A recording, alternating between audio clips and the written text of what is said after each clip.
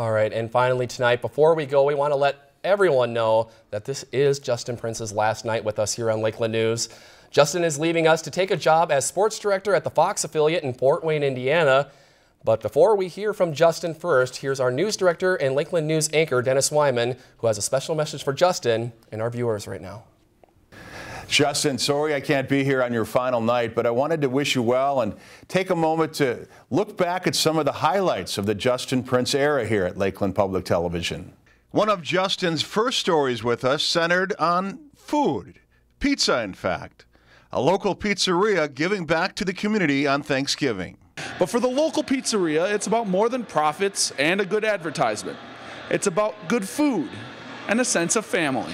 About a week later, Justin made his sports reporting debut for Lakeland. But after a shaky 1-2 start to the season, both players and coaches have no doubts in their mind that they can turn this around. From there, he covered just about everything, from storm damage. And with many residents in the Brainerd Lakes area in need of cleanup services, local officials say you need to think and do your research before you hire. To BIR. And as happy as track officials are about the upcoming season, they aren't the only ones excited about a packed BIR schedule.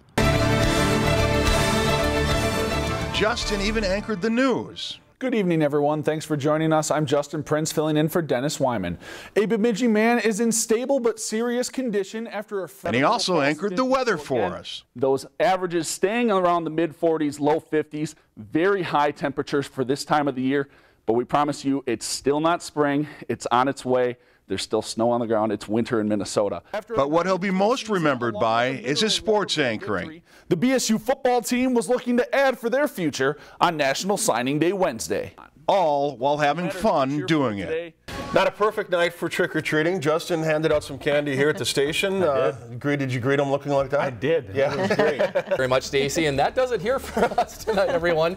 Happy New Year, have a safe weekend, and we'll see you next year. Good night. So Justin, once again, congratulations on the new job. We're very proud of you. We're going to miss you a ton here. You did a great job covering our local sports scene, giving us 110% every day. We are certainly going to miss you on the air, but also behind the scenes, where your booming presence of life will certainly be missed. Best of luck and congratulations. Well, thank you very much. It was a very kind sentiment from Dennis. I'm lost for words right now.